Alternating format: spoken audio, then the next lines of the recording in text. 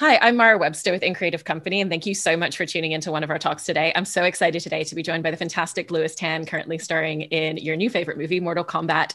And I know that when they first offered you the role that you had a meeting with Simon McCoy and you hadn't fully signed on yet. And one of the details that he shared with you was actually giving you the opportunity to listen to some of the music composition that had been scored already. And that was a real turning point in understanding the tone of the entire movie and how he wanted to approach it so cinematically. And so then when you were developing Cole as a character, how did having heard that music really help you with understanding who you wanted Cole to be? Yeah, music is so influential to me in my life and in my work. And you know, I like to find songs and find albums that feel like the character. Often you shoot scenes out of order or maybe something happened in the morning and your emotions are at a different place. But music can take you back so fast. And not only can it take you back so fast, it has this kind of I don't know how to explain it, almost spiritual kind of connection to everyone in the universe. It's very synchronistic in a way, and I think that music has been a huge influence on my life. So the music that I listen to for Cole is different than other characters that I've played, and the music from the actual soundtrack too has such a grand, dark, brutal kind of tone to it that it's easy to kind of connect to the work and the material when you hear that music. So yeah, I sometimes often actually have headphones on before I perform, and before I perform the scenes, I'll take the headphones out and put them down. But yeah, it's a big part of my process actually.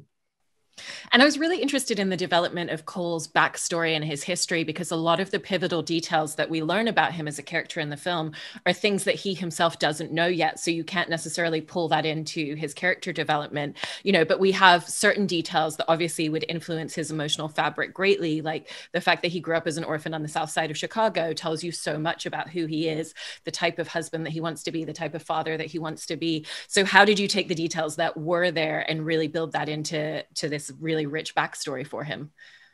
Exactly. Yeah. Like what you said, there wasn't a lot to work with, but at the same time, there was everything to work with because I kind of had the free range to build the character there.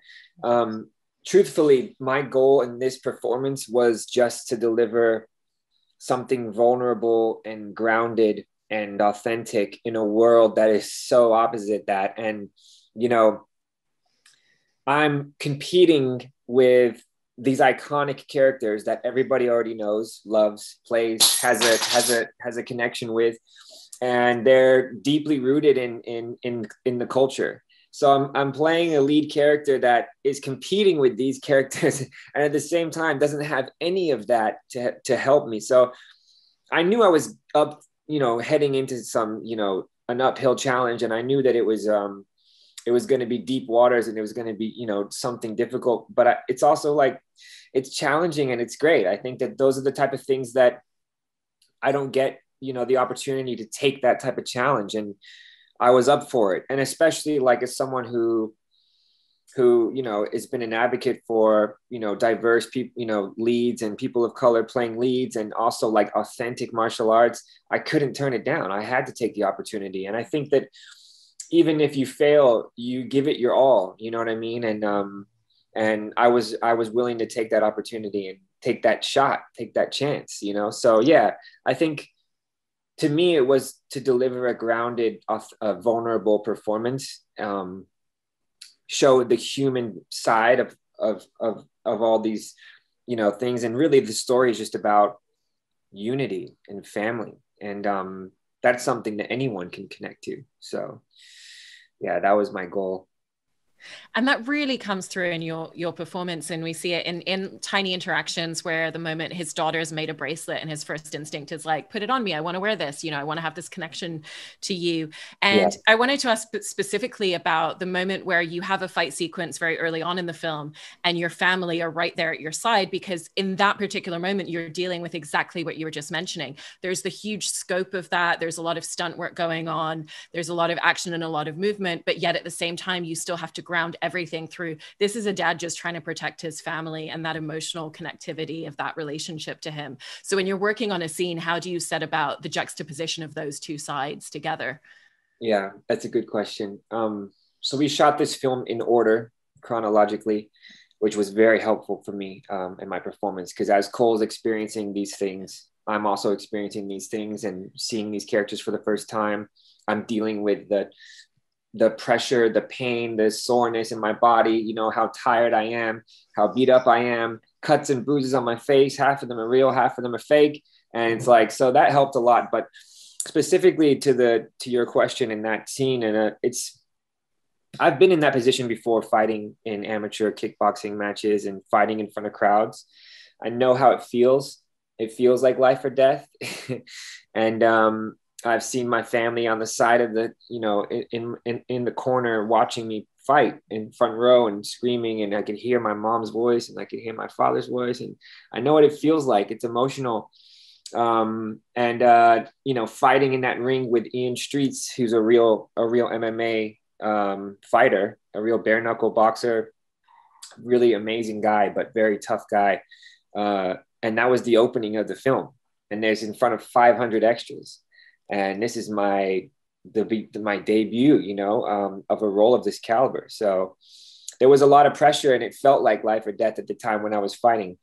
And then luckily I got to work with Matilda Kimber, who is an actress that they found out of thousands of different, you know, young actresses that they auditioned. And she's just, you know, some people just have this thing, and she has this natural charisma and this natural kind of sensitivity. And me and her just kicked it off right away. I took her to a escape room so we could just get to know each other. And me, her, and Laura Brent, who plays my wife, we escaped out of the room. And after we got out, we barely made it out in time. There's like 2 minutes left. And we were like, oh my God, like, is this all right? And the person that runs the escape room was like, only like 15% of people get out of this room. And I was like, okay, I'm feeling pretty confident about these two. I think that we make a good team. And yeah, so that was a kind of a nice way to break the ice. But again, it's just those things that, you know, connect us as human beings, besides, you know, all these differences that people see with the color of our skin and where we're from. People feel pain, and people feel love, and people want to protect each other, and people need connection, and people need family. You need those things to survive. It's you know, it's vital. So those are things that it's easy to connect to. It's also really interesting to see an exploration of a character like Cole, who is a professional MMA fighter. And, you know, he may be past the best days in his career, but that's been his life. And at the same time, he comes across as someone who's very introverted and observational a lot of times. You know, there's that great kind of meal scene later on when Kano is riling everyone up as he does. And Cole's just sitting there watching everything go by. He doesn't participate in it. He doesn't engage in conflict unless he has to. And so there's that real separation of those two sides of him. And so I wanted to ask you about the way in which you wanted to express and explore that juxtaposition of someone who can get in the ring, show such strength, but then at the same time can also be very introverted and observational and a little bit shy at times. Yeah.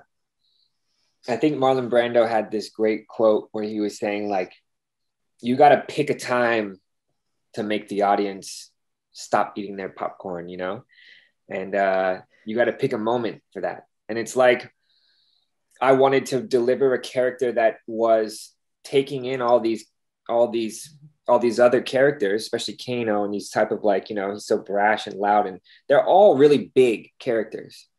Even though they played them beautifully, they're really big characters. And I wanted to be taking them in the same way that the audience was taking them in, you know what I mean? And kind of like not trusting what this world is, and not trusting this yet, until the point where my character takes a turn and has to show courage and has to be heroic. And I wanted to wait and slow build that, you know what I mean? And I think that that's kind of where I thought the material needed. And that's in order to respect the other characters and to respect the story, that's kind of what it needed. And I like that about this movie because it's a fantasy movie, and it, you know, it's if you watch the 1995 version, you know, it's a great version as well, and it's a cult classic for a reason. But I think we brought a new level of groundedness to it in many ways, and that was my goal as an actor. That was my goal.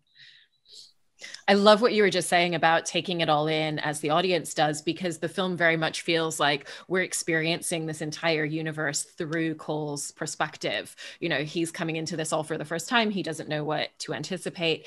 And so how did you and Simon McCoy really think about that in terms of a lot of the camera placement and a lot of the blocking of scenes so that the audience would have that experience through you? Simon is a very unique director in a way that he seemed like he's directed like, you know, 20 different movies before, where really this was his first film. He's very experienced as a director commercially, but this was his first long narrative. And he was very respectful of the material, very respectful of introducing the other characters and having everybody shine and have their moment where it's like, you know, these fans that love Melina are going to see Melina and they're going to be satisfied with her opening. The same with Kano, the same with Sonya, the same with Jax. They all, you know, I feel bad for the guy. He had a really difficult job. That's such a difficult job to balance all these characters at the same time, follow my storyline, at the same time, follow this iconic storyline of Scorpion and Sub-Zero, which roots back hundreds of years before, and tie it all together and make everybody happy, you know? So, he was very composed and very patient and very open-minded. He asked a lot of questions. He never rushes into things. And I'm super analytical and about my work and about getting things right too. So we had great conversations about it on set, everything. It was just, you know, why would I do this here? And, you know, a lot of the dialogue, you know, I feel like I could just say with my eyes and didn't need to say. So I cut out a lot of stuff that not that it was bad dialogue or anything. I wanted to bring a physical kind of presence to it and do it subtly, do it internally. Whereas everyone else is just like, you know, throwing fireballs and literally. And I feel like that was very important to deliver to the performance. Almost as if, you know, you could do a spin-off of any of these characters and it would be a whole nother genre piece, you know? And that's what's cool about it. Like you could do like Jax and Sonya and make it like an army film and make it super grounded without any powers. You could do a whole spin-off of Cole's story and it'd be different too. And as his character arc develops into something else, and hopefully we get to, you know, explore this world more, the Mortal Kombat universe more, then we can raise the stakes. But I felt like this is a great place to start for the reboot. Yeah. And you were just mentioning Sonya, and I feel like the rapport that you have on screen with her as a character really shows the warmth and the openness that Cole has to other people. He's someone who's always interested in getting to know people. It's, you know, it comes across like he's one of those people where it's like you have to prove him wrong that you're a good person almost. And so what are the ways in which you really wanted to lead that into a lot of his first interactions? Because for the majority of the film, he's meeting people for the first time. And so it's really vital for him to have that openness and that curiosity. Yeah, that's right. You know, I think that here's the thing. So the film is about this arcana, this concept of the arcana, which to me is about unlocking your potential. And through the arcana, unlocking potential, you have to go through a traumatic experience. So really what it is it's the classic hero's journey tale. It's the famous, you know, journey of the hero and going down to, you know, the depths of hell and achieving something and then coming out of it a new person. And that's kind of what this concept is about. So with Cole, it's like he knows that he missed something in his life. He knows that there was more to him and to what he was supposed to do. He feels that, but there's nothing in his life that's showing that that's the truth. And that's the very interesting and beautiful thing about life is you can't always look at your circumstances and think that this is it. You have to be able to see through that and know that there's a bigger, brighter future, you know, and that's so relevant and timely because, you know, everything that's happening now, there's often times where you just read the news and you're like, it's all over, baby. Everything's coming to a crash. But at the same time, you have to be hopeful. And Cole is, to me, that hopefulness, you know, he's looking for it in everyone. He's looking for it in all these people that he meets. And he has it for himself too, but he also has a lot of self-doubt. And so once he finally discovers who he is and where he's from, that self-doubt turns into something else, you know, turns into courage. And with all of that as well, was that kind of the main thought process behind how he deals with and processes this information? Because to have someone show up and say, oh, you have this destiny, this is actually who you are, this is what your history is, and you need to come with us and you need to come leave your family behind and do all this training. And then you're seeing people, like you said earlier, literally throwing fireballs. You know, that's a pretty extreme experience for a character to go through. And there's a lot of different ways that you could have played his response to it. But again, it does feel like he still has an openness because of that hopefulness that you were just talking about. So was that the main reason that you chose that dynamic and response for him? Yeah, I think so. I think that, you know, deep down, if you asked him during the middle of all this, you know, this adventure that he's on, what he feels about it. And I think that deep down he'd say, yeah, something about this feels right. Even though it sounds crazy. Yeah, something about this I feel connected to, because he has it in his bloodline. It's in his blood. So it actually subconsciously is something that he can probably and does know that this is the right path. Although this is insane, this is the right path. Meeting these people and hearing their stories, and you know, it's obviously absurd, but yeah, something about this feels right. Yeah, that's definitely it. I mean, you know, you have characters like Kano, played by Josh Lawson. He did such a beautiful job with his comedic timing and improv. And he's the character that's saying, what the, you know, what is this? You know, I don't know if I could swear on this podcast, but he's the one that's just, you know, he's saying what the audience is thinking, you know, immediately. Fireballs. Well, what about me? Am I going to get a superpower? Like, what is this? Some kind of David Copperfield magic trick? Like, you know, and that's always going to be there. So I think that it's good to have that counterbalance of Cole taking it all in subtly and questioning it, but also being mysteriously intrigued by it. You know, he's being sucked in slowly. And then sure enough, he also joins the ranks. But with the comedy of Kano, what's great about Cole is, you know, again, he's kind of like, he's hanging back and he's watching all of this go down. But then you really come in with some one-liners. You know, there's a moment where Cole's just coming back and going, oh, you're telling me you actually have any friends? And it lands really well because there's like a dryness. Yeah. And so were you constantly thinking about making sure that you kind of like held his comedy back so that when it does deliver, it really delivers in that way?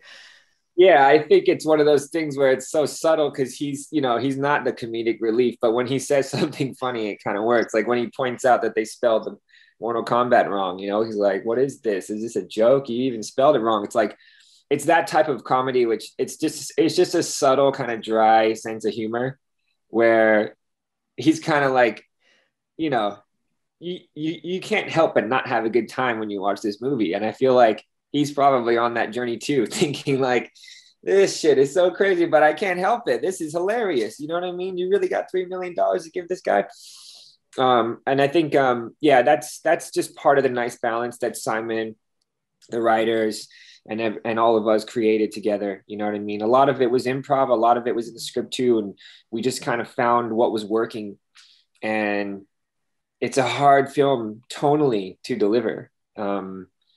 Because there's so much to it and there's so many different personalities.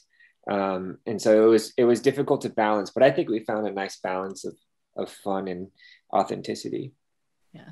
And it would be remiss not to talk about a lot of the fight sequences and particularly your fight styling throughout the movie, because it's one of the really exceptional things that you've brought to the performance. And there's such an authenticity because this is something that you've been training your entire life in mixed martial arts. And so it wasn't something where you came in and just trained specifically for the movie. And I wanted to start by talking about his fighting style at the very beginning of the film, going back to, you know, that first fight that you were mentioning earlier, because that's really interesting because he, you know, like we said before, that's not him being at the top of his game. His body's probably gone through certain things. He's probably got some lingering injuries from over the years. And so how did you find where he was going to be really physically adept, but where his weaknesses were going to be in that moment? Yeah, that's a good question. I mean, this is something that this is my lifestyle. I mean, my film premieres today, and in two and a half hours from now, I'm in the gym. I'll be sparring in the gym. It's something, you know, that is ingrained into my lifestyle that I really love. And I think that the thing I was trying to do with Cole's physical journey, which to me equals his emotional journey, it's the same thing, really. I don't separate the two. You know, he starts off as an MMA fighter, which is mixed martial arts. He's bad at it, and you know, he's not where he used to be, like you were saying. If you watch the fight carefully, there was a few more rounds to that fight that didn't make the cut. But if you watch that round that you did see, it's just all aggressive, all aggression. There's no defense. There's something missing. He's trying so hard to win, and he's not thinking. Like, if you study the great fighters, they'll tell you it's not good to fight angry. It's not good to fight with emotion. You need to fight. You need to, you know, use your brain. This is a chess game, and he's not playing chess. He's just trying to like force his way into the winner's circle again, because he's trying to linger onto that last little bit that's slipping away from him. And that's the way I wanted to approach it. As the film goes on, you see his style get more and more detailed and more complex and more reserved. And like by the time he's, you know, into the third act of the movie, his fighting style is completely different. It's calculated, and that's his physical arc. You know what I mean? And so that's why I think it's important. Not that it's necessary, but it's important for action films like this. It's important for me, I'll say, to perform all my fights. And if anybody has worked with me before, they'll know that I'm obsessed with it, to the point where I'll be like, what are they doing on that other set? Is there anybody there? Like, what are they shooting? Okay, so I should be there. Hold on. How much longer do I have here? Because I need to go to this set, because this is like, I need to do this piece, you know? Well, it's just a pickup. It's just a pickup. I don't care if it's a pickup. I need to be there, and I need to do it, because the performance is like I said, it's the same as the emotional performance for me. I need to show the dance. I need to be there, and you need to feel the physicality of the character and what he's going through. And although I have a lot of respect for the stunt community, and my family's been in that community for years, I want to deliver that performance. So yeah, it's crucial to big action films. And I think it's rare to see a lead actor do that. And, you know, if I can do it, I'll do it. I mean, look, everyone has a stunt double, including the legendary Jackie Chan and these amazing guys. Everyone has a stunt double. You need a stunt double for certain aspects of filmmaking. So, you know, there's a stunt in this movie where Goro hits my character, and he flies through like 3 pillars in that shed, and he just lands into the floor. That ain't me. You know, that's this amazing stunt double I have named Gareth Hatfield. And it almost knocked him unconscious. And he's a tough dude. So yeah, there's moments for it. But when I'm fighting, that has to be me, because you need to see the emotion. You need to feel it. I wanted to ask you about that scene with Goro as well, because that's a very different type of scene and scope of fighting as well, because that's gone from being hand-to-hand combat to really having to think about multiple different heights. And that was one where you then, I believe, were fighting someone who was essentially on stilts with boxing pads on sticks at the end of their hands. And then you also had to do takes without anybody, so that there was a clean cut, because as much as Simon McQuoid was doing everything, you know, down to the most minute details as in camera effects versus visuals, that's one place where you can't cheat it. And so I wanted to ask you about the choreography and the blocking of that, and how that was very different, particularly thinking about, you know, who you're up against and the scope of height and space that you needed that fight to take place in. Yeah, that was a tricky one. I've never done anything like that before in my career. So I've never fought like anything in CGI before. So that was like immediately something different. Yeah, well, we did a lot of rehearsals with two stunt guys, like you said, one on stilts and one underneath him. And I would go through the routine of what moves I need to do. And then I would go through the routine of what reactions I need to take, because I'm not just hitting, I'm getting hit. And so those hits need to be impactful, and those, you need to feel those hits, and the pain from those hits need to continue into the rest of the performance. So it's almost like memorizing different sets of things, like memorizing my arms. And at the same time, I'm using weapons that I'm not really familiar with, that flip in and out the tonfas. So for instance, if I have the tonfa blade up and I need to get it back to the blocking position, I have to remember while I'm getting hit on this side that I need to flip this to the blocking position, because in 2 moves from now I need to block. And so after these 2 moves, then I'll block. And I have to look and check, and sometimes I'd mess it up and it would be the other way. Then we have to start again.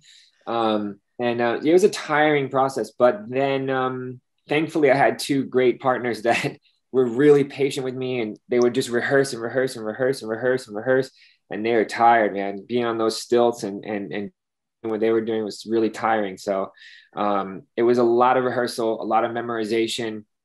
And then on the day when we were shooting it, it's just like, let it go, let it fly. You know what I mean? Like just have fun and let it go, and bring everything that I've been building up into this movie to that point. And like I said, we shot in order. So that was towards the end of the film. And I was like, okay, now's my chance to like go level 100, I was gonna say, it always sounds like such a dream to get to shoot in order, except when you're doing something that gets physically harder for your character as the movie goes on. Yeah. I prepared for that before I even started the movie. Before I even stepped on set, I was like, I'm going to be sore. I'm going to be beat up. I'm likely going to have some sort of injuries. Hopefully they're not too bad. But I'm going to power through this film, and nothing is going to stop me. Nothing, not any injury, not any bit of, sleep deprived, tired. Nothing is going to stop me from delivering a great performance here. And that I went into the movie with that mentality. And not to say that it was easy, but you can't go into the movie thinking, oh, today I'm gonna, how glamorous is this gonna be? I'm the opposite. Like I don't even like to sit down. I don't enjoy that process. I think that art, you need to go through this experience when you perform, when you're delivering something artistic to the world. You need to have that experience. It shouldn't be easy. If it's easy, it's probably not good. I look at the greatest performances. Look at Daniel Day-Lewis and Christian Bale and Joaquin Phoenix and Meryl Streep, and look at these people. Like, there's no way that they just had an easy. Yeah, okay, it was easy. Yeah, sure. So I go into that with the mentality of that. We're going to battle. And then lastly, I just wanted to ask you a little bit about the evolution of stylistic techniques and choreography that you bring in throughout the film, because, whenever we learn any new skill set, we start to adopt things from people around us. And it feels like in watching the film that you really started to take details from the characters who were training him and teaching him things. And then you adopt some of their techniques and some of their style to add to Cole's repertoire. And so were you really just paying a lot of keen attention to the other actors and the choreography that they were doing, or was that something that you were able to figure out some of what those specifics were going to be for him in advance for that evolution? I'm glad that you noticed that. No one's really noticed that yet that I know of, or at least no one's told me. It's a collaboration between Chan Griffin, Anthony Rena, Kyle Gardner, who are our main fight coordinators and fight choreographers and stunt coordinator, and myself, which is like, when you see the end of the film and you see the Hiroyuki and his style of Japanese katana, I wanted you to have hints of that in my performance, hints of that kind of like the stature, that the way that he moves his body and the way that he uses his kunai, that should be part of my DNA a little bit. And I think that if I was unlocking an arcana that was deep inside of my character, some of those physicalities should be unlocked too, right? It shouldn't just be all of a sudden I have powers. Well, how do the powers come out and what do they look like? It should look similar to my heritage. So yeah, I'm glad that you noticed that, and I just wanted to add those subtle hints. But then at the same time, he just got them, so I want to be able to grow with it. There was some moves that were like insanely cool, and I was like, I just can't do that yet because he just got these. He just got this power. He needs to like learn how to use it. So yeah, I think that those are really like subtle complexities in the movie, and there's a lot of those if you watch it carefully. And I think that it's pretty unique for a film that's based on a video game where they rip people's heads off and stuff. And Well, it's such a wonderful character addition to this great historic franchise, and I hope that we get to see many more iterations with Cole. Thank you so much for such a great conversation today. Really appreciate it. Yeah, thank you for the great questions, and they're very insightful.